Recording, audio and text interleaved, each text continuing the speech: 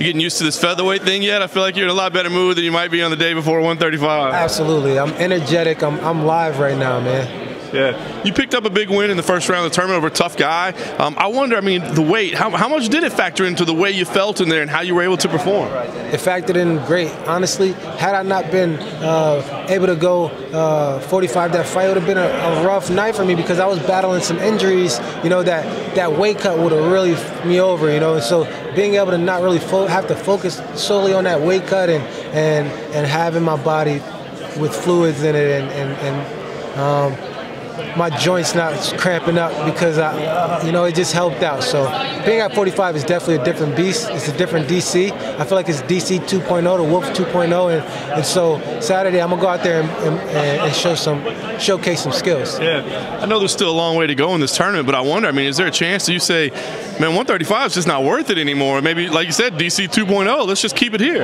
Absolutely. Once I got that strap around my waist, you know, what's the point of going back 35 unless it's for a title, you know? Titles talk, you know? I'm in here for legacy. I'm in here for, obviously, to be able to make enough money to retire, yeah? And so put myself in this position at this 145-pound tournament is going to help, you know? And then once I win that strap, we'll talk about other things. Nice.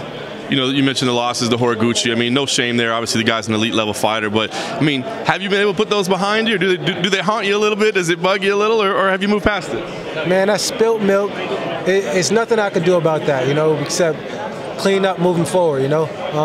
I think 45 is my home. And if shit was to ever go back down and I get my hands on Horiguchi, it'd be a different outcome. Very nice. This tournament is filled with talent, man, no question about it. Obviously, you being one of those names. What do you think about Boris? Kind of the young kid, right? It was a little bit of maybe an unknown coming in. Had you been watching him, and what do you think of him? Well, I think Bellator does a great job with trying to find guys from different countries or different planets to beat me. It's not going to happen in America. You're not going to find somebody in America to beat me.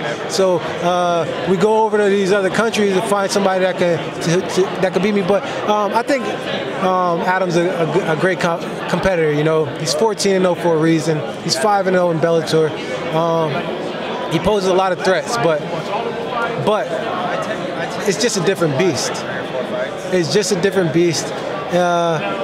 He's not fought anyone like me. He can train again with people like me, you know, but there's no Darrion Caldwell. You know, he'll feel that September 28th, or he'll feel that on Saturday. But yeah, he's good. He's explosive. He does well with range. Things that we all know. But if he thinks he's gonna knock me out, I'm gonna knock, like, if that's your only thing, you're gonna have it's gonna be a short night for you, but. Yeah, I was wondering, I mean, stylistically, do you feel like you're just the worst possible matchup for him? Absolutely. I think we all know what he's gonna be looking for, yeah?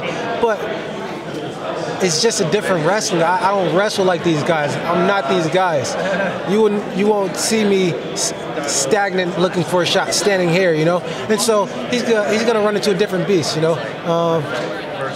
Once I get my hands on Adam, it's going to be a short night.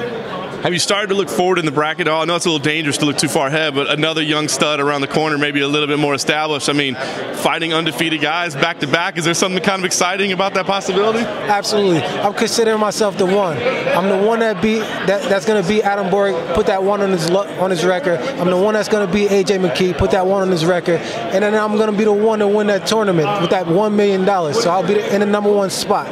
So I am the one. By 2020, I will have this strap, 145. You better believe this shit.